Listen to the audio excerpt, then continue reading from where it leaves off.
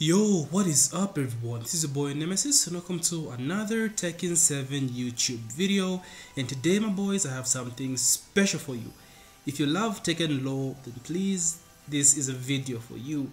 I'm introducing a new series on my channel called Tekken lore. Basically, I'll be explaining everything lore related in Tekken 7. That includes character storylines and like the main storylines, everything lore based in Tekken. And I thought to myself, the first character I'll start with is Steve, because it's one of my favorite stories in the game. So if you love Steve and if you love the Tekken storyline, please, this is a place to be. So without further ado, let's get right into it.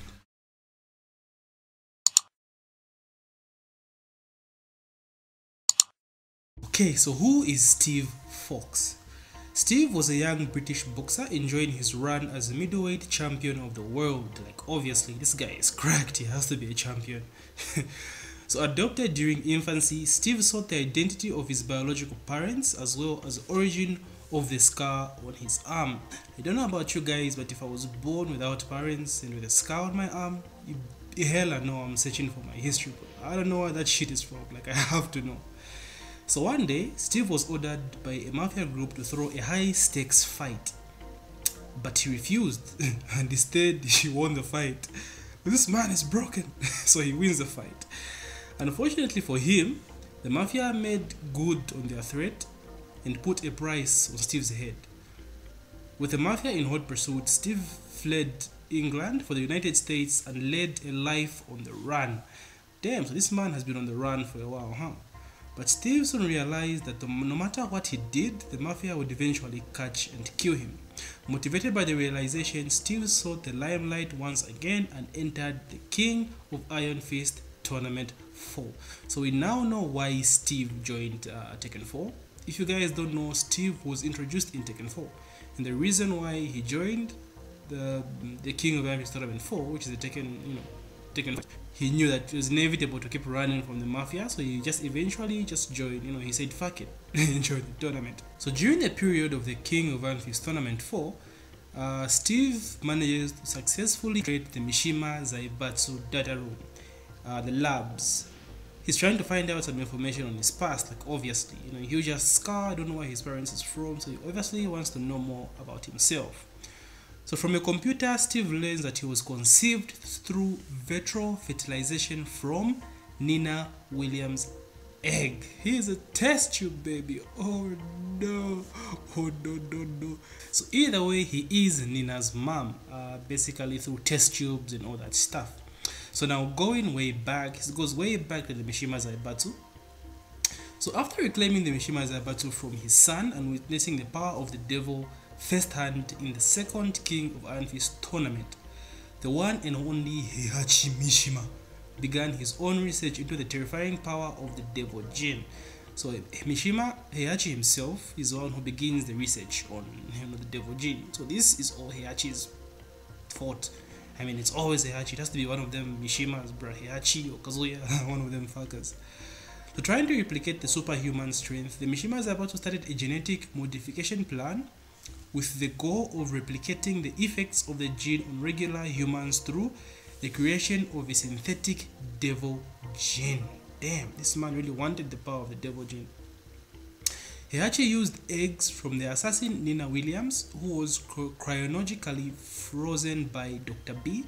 You guys remember Dr. B from Tekken 3? He was also in Tekken Tag as well.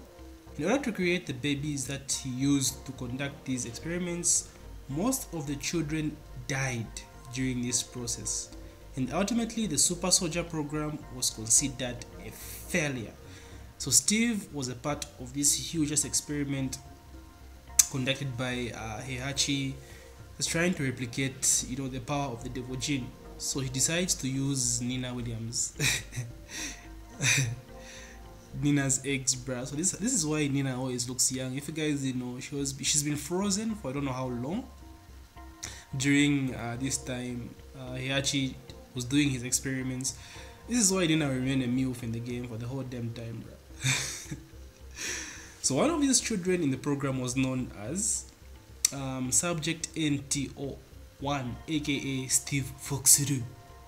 A doctor supervising Steve's experimentation, Emma Cleason, who is also known as Leo's mom, if you guys didn't know. She developed a bond with Steve, much to the disapproval of her more, clinically minded colleagues. They hated the fact that she became close to Steve. It was also Emma who helped Steve escape the laboratories at the age of 6 by faking his death in an experiment.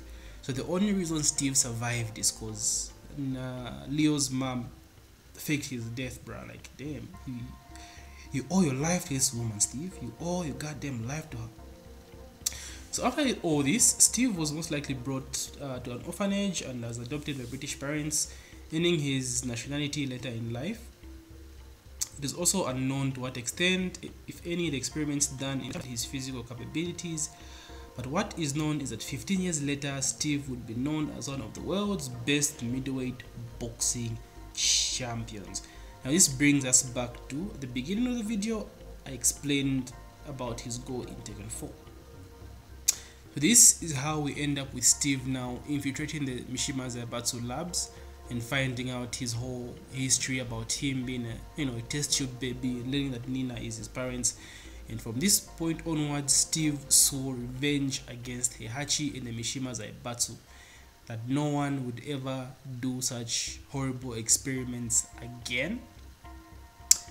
This is what led Steve to go to join the King of Iron Fist Tournament 5.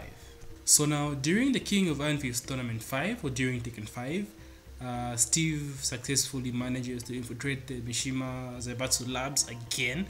I do not know whoever is guarding these labs, but whoever is guarding these labs, bro, needs to be fired, because there's no way you can have labs that are so easy to infiltrate, bro. So anyway, in these laboratories, you guys have seen Steve's Tekken 5 ending. If you haven't, Steve is seen destroying the lab equipment. Like, this man is pissed, bro. He's just destroying everything, the beakers, the test tubes and everything. So he destroys everything, then he looks at the tank, which either contains a life form or is a place that he was conceived, like one of the old tanks that they use to cryogenically freeze Nina, something similar to that, but it's empty. So he sees the glass, like he touches it, like really emotional, the feels, bro, the feels hit me quite a bit here. Then he punches the glass. That's what Steve does best. He breaks the glass, then he burns the lab, then walks away satisfied. So Steve infiltrates the labs and burns everything in the lab, hoping that no one will ever do such horrific experiments to anyone ever again. But this does not conclude Steve's story in Tekken. Fast forward to Tekken 6. After destroying the Mishima Zaibatsu laboratories, Steve has cleared his conscience. Like, I don't know about you guys, but if I was an orphan, had a huge scar on my arm and didn't know where I was from, then I discovered that I'm a test tube baby, bro. I get to the labs where I was conceived and burn everything, like, I would be chilling, bro. I'd be like, bro, I'm in a good spot right now. I'm in a really good place. So yeah, this is where Steve is right now during the period of Tekken 6. He has his conscience clear because he's managed to find out where he's from and what he went through and all that stuff. So now, during Tekken 6, he tries to re-enter the world of boxing once again. But surprise, surprise, another goddamn Mishima is at the verge of everything, because now there's a war. There's an outbreak of war around the globe, and all tournaments have been cancelled. Like, you can't have a boxing tournaments anymore. It just doesn't work like that. So now, without boxing, Steve has lost his identity, his livelihood, and has an unfortunate turn that quickly led to a very unfulfilling life. Like, he just feels incomplete, So at that time, Steve receives an invitation from Law and Paul to train together with him. So if you started Tekken at a very early stage, Tekken 6, Tekken Tag, you can see a lot of Steve, Law, Paul videos, because they actually began training together in Tekken 6 to join the tournament and try to improve their chances of winning the tournament and split the money equally. So that's how Steve saw it as a good opportunity to experience, other fighting styles, and accepted the invitation. That's basically Steve's entire storyline of Tekken 6. Not much is touched upon concerning his, ties with the Mishima Zaibatsu, Nina, and his origin. It's more like a filler, a filler storyline. So there's not much to sorry, not much to go upon in terms of, you know, lore in Tekken 6. Moving on to Tekken 7. So now in Tekken 7, Steve has had plenty of run-ins with, you know, the Mishima Zaibatsu, coming from the past, coming from Tekken 4.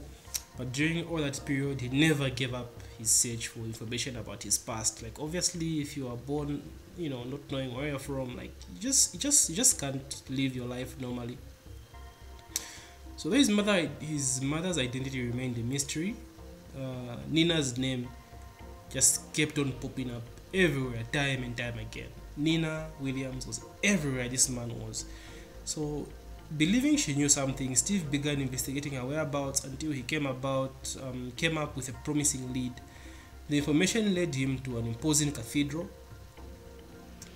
That's where he confronts Nina Williams, and Nina explains everything about Steve's past. She also knew what she went through in terms of being chronologically frozen and her eggs being used to conduct, you know, the devil gene experiment, or they actually being involved in the, you know, the devil gene experiments. So I'm not really a fan of the ending, the Tekken 6 ending with Steve and Nina. I feel like it didn't touch on a lot. You know, she just kind of says, I'm not your mom, like I want to be a mom to you, you know, fuck off. You just a test tube baby to me, I don't give it a crap. I kind of like this due to the fact that Nina is an assassin, bro. She's like a cold-blooded assassin. She kills for a living, so you're not really going to get any sympathy for me, you know. That's pretty much what she meant by all that. So Steve explains what he's been going through. Nina tells him everything she knows, and you know, I don't know, like, people attack her, then Steve tries to chase them. Like, it was a very crappy ending, and that's pretty much where Steve's lore ends in Tekken 7. Now, in terms of lore, like, Steve has one of the best storylines in the game. Free, easy, top 10, easily top 10 best storylines in Tekken 7, or in Tekken in general. And I feel his story is not yet completed. For Tekken 8, I'm hoping he gets some sort of sympathy from Nina. You know, I hope Steve will be like a beacon of hope to Nina in terms of her not always having to kill, be an assassin, you know, work for Jin and Hachi. It would be chill, in my opinion. It would be really good chill. Have, like, you know, Nina and Steve go on some vacation or some shit like that. That's what I'm hoping for. I'm hoping for a happy ending for Steve, and I do like Nina as well. Like, Nina has just been a bland character in the past. She's very bland, you know. She's just an assassin, doesn't smile, doesn't laugh. She's just bland. I don't know how else to describe it. So for me personally, that's how I would love Steve's story to end. And that's Steve's storyline, guys. I'm not really good at narrating, so I hope this was good enough for you guys. If you made it this far, thank you. Please don't forget to leave a like and hit that subscribe button. And yeah, GG my boys.